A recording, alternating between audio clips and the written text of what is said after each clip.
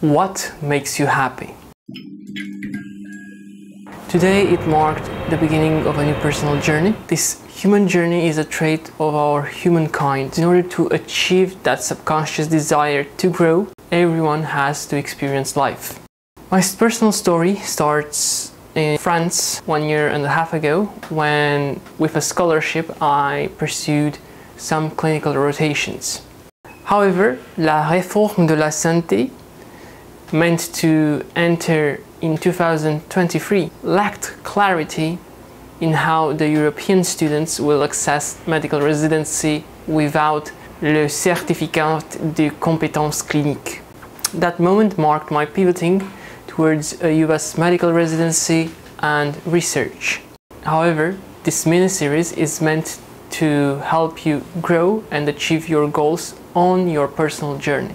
Each episode is made to question your assumptions about life and how society tells you that the life should look like, and give some ideas on how to develop one's own life's philosophy. As the saying goes, religion without philosophy is sentiment, while philosophy without religion is mental speculation.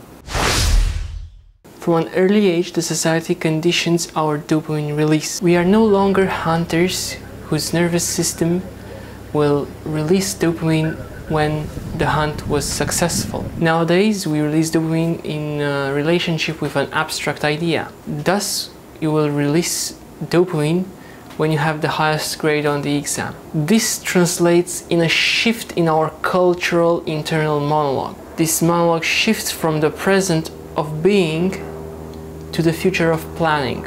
I'll be happy when. There is a dark side to this pursuit. Every person with an addiction will tell you how difficult it is to wean off the substance. Their brain requires more substance to release the same amount of dopamine, a phenomenon called tolerance.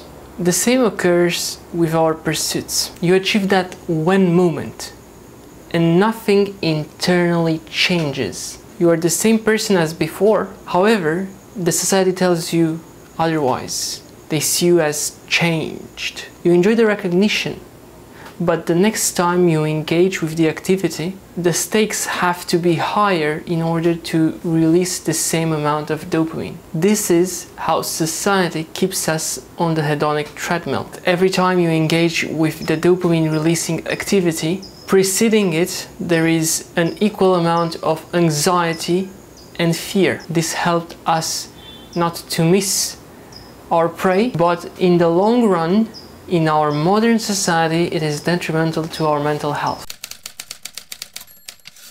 The best way to avoid being lived is to experience the pursuit in the present and to practice detachment regularly. There is an underlying biologic mechanism, namely, when we are experiencing the moment, we engage with the serotonergic system, different from the dopaminergic system engaged in pursuit.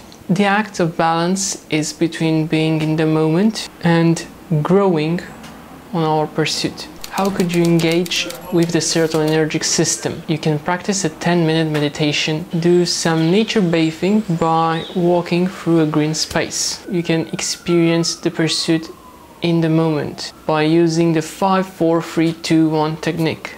Engage with 5 visual cues, hear 4 sounds, feel 3 things, smell 2 things, and taste 1. Another step is to adopt a big picture image. Where will you be in 10 years' time? Lastly, you can focus on breath and internal states. If you like this video, please subscribe to the channel. Let me know down in the comments what pursuit did you engage, what method of being in the moment helped you the most.